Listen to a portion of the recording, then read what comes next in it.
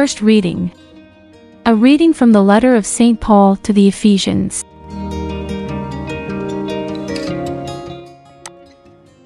Brothers and sisters, draw your strength from the Lord and from His mighty power.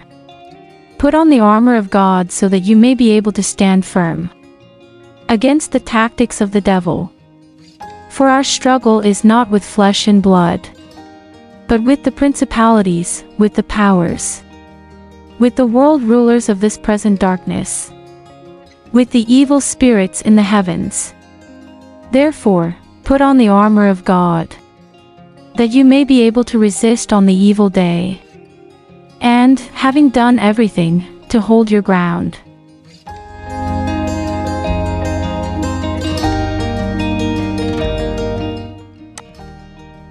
So stand fast with your loins girded in truth, clothed with righteousness as a breastplate, and your feet shod in readiness for the gospel of peace. In all circumstances, hold faith as a shield, to quench all the flaming arrows of the evil one, and take the helmet of salvation and the sword of the Spirit, which is the Word of God. With all prayer and supplication, pray at every opportunity in the Spirit. To that end, be watchful with all perseverance and supplication, for all the holy ones and also for me, that speech may be given me to open my mouth, to make known with boldness the mystery of the gospel, for which I am an ambassador in chains, so that I may have the courage to speak as I must.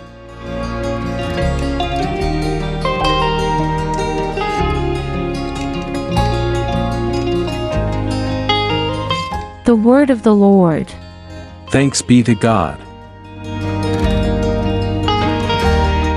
Responsorial Psalms. Blessed be the Lord, my rock. Blessed be the Lord, my rock. Blessed be the Lord, my rock, who trains my hands for battle, my fingers for war. Response.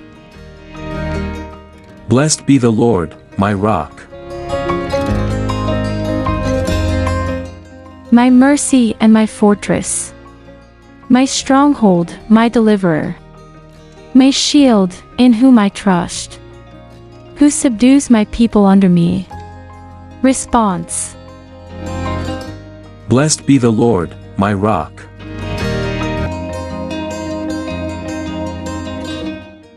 O God, I will sing a new song to you. With a 10-stringed lyre I will chant your praise. You who give victory to kings, and deliver David, your servant, from the evil sword. Response. Blessed be the Lord, my rock.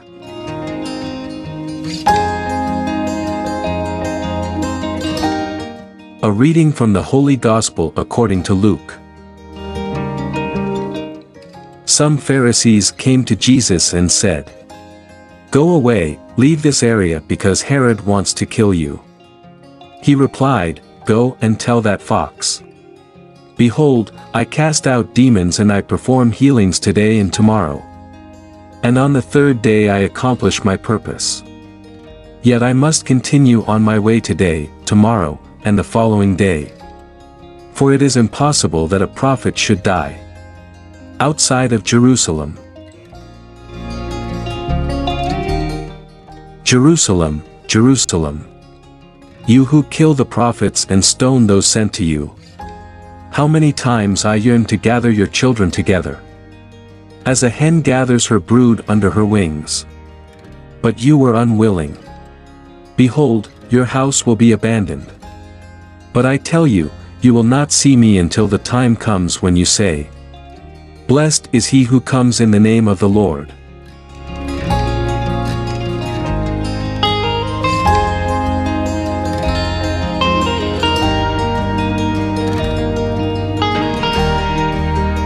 The Gospel of the Lord.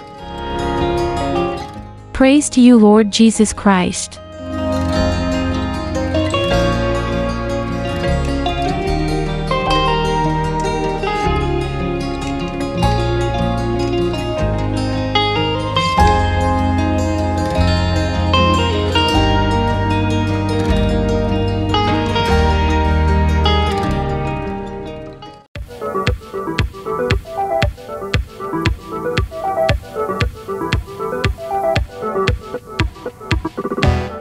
Hi. If you are new to our channel, please don't forget to subscribe and click the bell button.